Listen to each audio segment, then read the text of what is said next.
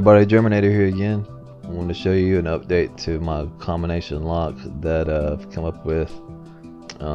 This is an update from my previous video, which I put out a really long time ago, which was more or less a speed combination tutorial on how to make buttons when you put them in the combination in extremely fast will open up a door.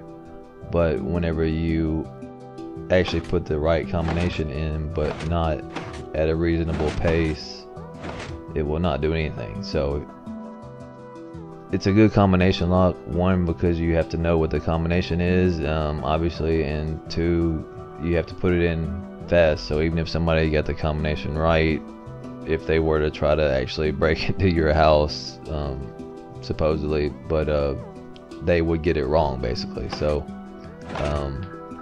this is all you need to do, and you can do any, say that wasn't even fast enough, but you can do any buttons you want. This is just a 4 I picked to make it easier, and still didn't get it right. Okay, awesome, there we go. So that was probably just fast enough right there. Obviously I'm not very good with this controller which is a fail, but alright, there we go. So to show you the redstone behind it real quick, this is, to explain it, this piston right here is the first button and it pushes out a redstone block, or you could have a torch right here and just a regular block and it pushes over the torch, and it just pushes out and sends a signal through this repeater, and by the time I hit the second button it extends the signal out, and then now we have it to where it goes up and over into the next repeater, and then I would hit this button next and then extends it, and then this button is the last button of the combination and it extends it down to here. Then the pulse goes down and into a T flip-flop that controls the door basically. So that's the whole principle.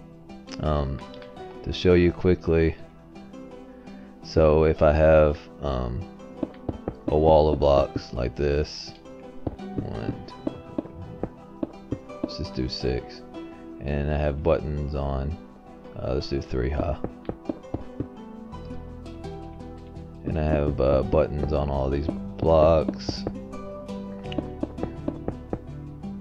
Alright, and now I'm just gonna pick which buttons I want my combination to be.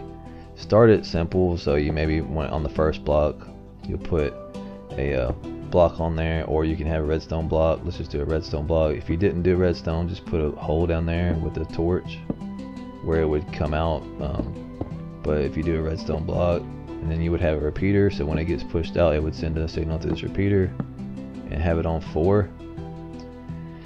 Now let's do 2 away from that. We'll have our next combination, or maybe you didn't want your next button to be until the end. That's fine too, but let's just do right here. That'll work. And a regular block, and then have your repeater right here. So that gets pushed out, goes through these repeaters. This gets pushed out, it comes to here. Let's just have another repeater on 4 that goes into a block, torch, block, and a torch facing this way. Now we're gonna have our next button. Let's just do right. So we're gonna have a repeater extend the signal going this way on 4, and let's just bring it back all the way back to the end again. Why not? Alright, so just keep adding repeaters with delay, and I'll show you more about the delay in a second with another block. So basically my combination is first, second to last on the bottom, and then first on the top again. So, and then from that point it'll get pushed into that block will get pushed out and extend the signal to here. We'll just do a repeat speck of dust with a block that gets pushed up. This is just a T flip-flop into a, let's just do a repeater right here, repeater, and that repeater is going into a sticky piston that has a block, and then we're just gonna have a torch right there. And so this is just so we can control a door basically. We'll just do a mock door right here, and then we'll just put some pistons here to represent a door. Alright, So let's face those the other way, like that.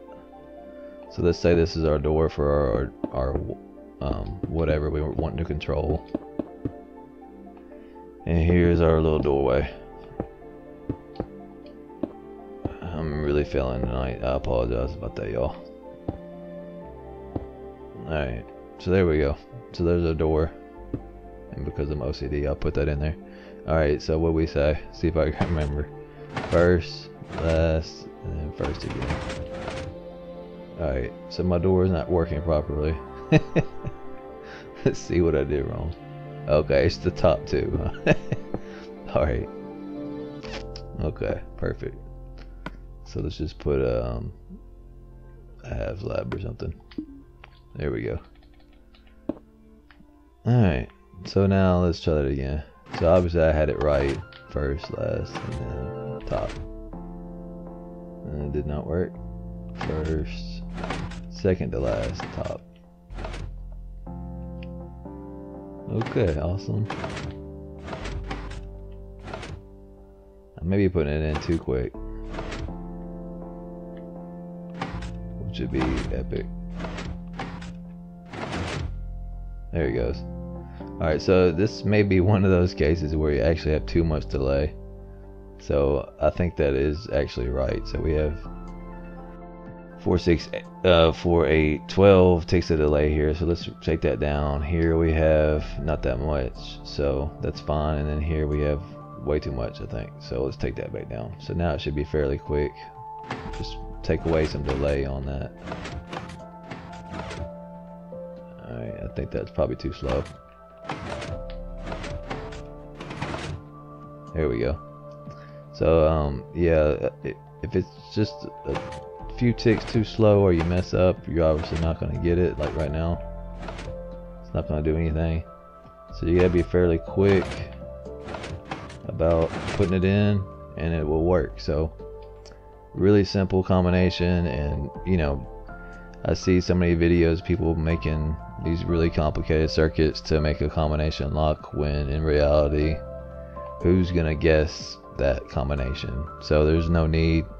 Wanted to show everybody that. If you build it, let me know. Everybody take care. Bye bye.